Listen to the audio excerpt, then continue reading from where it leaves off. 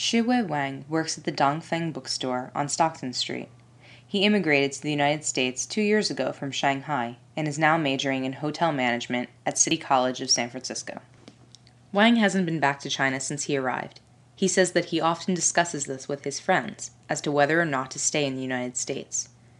Wang thinks that he may move back to China after he becomes a citizen, so as to use what he's learned in the U.S. job market to his advantage. We all think we may go back to China and live after becoming citizens of the U.S., because generally, our personal development is limited in the U.S. After a good start here, using the U.S. as a springboard, I may get better development back in China. I'll probably go back. Wang's maternal grandparents still reside in China. He says that they have declined moving to the United States because they would feel lonely and unfamiliar with the environment. They're really too old. They're over 80, so they don't really want to go anywhere else. We go back or call or send gifts to them on the holidays, but they don't want to come because they feel like they'll never get used to life here. Wang says that it's the cultural differences that prove to be overwhelming for his grandparents. Say language. If they watch TV, they don't understand the language. If they walk on the street, they don't have people to talk to. People here speak Cantonese, but my grandparents don't.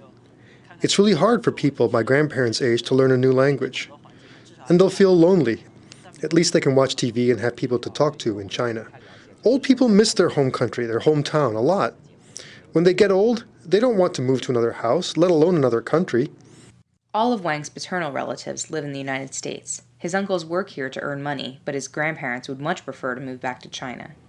Wang and his relatives' relationship with China poses some questions about the idea of what home means.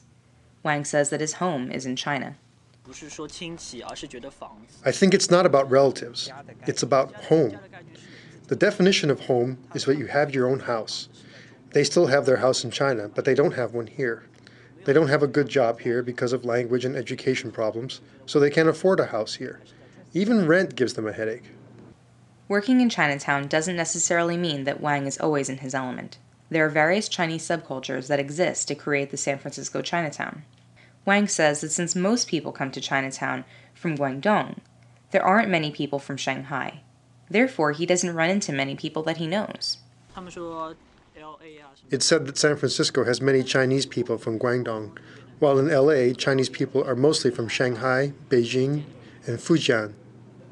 Wang doesn't mind the unfamiliarity of San Francisco's Chinatown.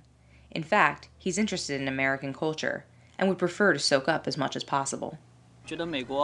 I want to know more about American culture because I want to live here for a long time. I think most American people here are very civilized and nice, but there are more odd people than in China. Odd people, like homeless people singing in the street. Will you see that in China? Never. Wang spends much of his time outside of Chinatown for this reason. I think Chinatown is quite noisy. Actually, the life of local people is very quiet and their mindset is very peaceful. Unlike here in Chinatown, it's noisy and crowded. Of course, there are noisy and restless parts in American culture, but those parts usually come from the young. Though Wang is enthusiastic about American culture, he still thinks of himself as Chinese.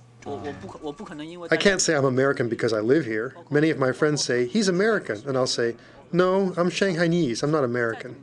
I think of myself as Chinese. As early as primary school, you're taught something called sense of national pride.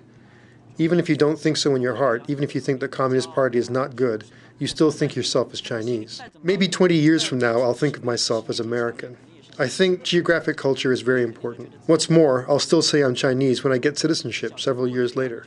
Citizenship doesn't mean you're American. You're still Chinese.